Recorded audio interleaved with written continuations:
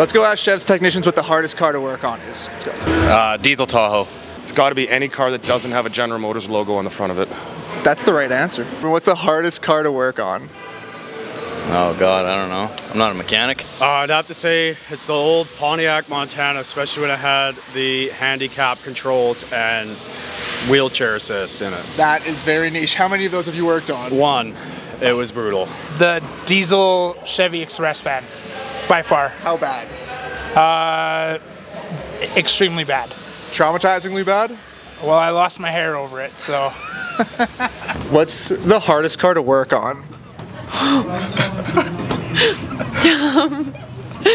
A Corvette, because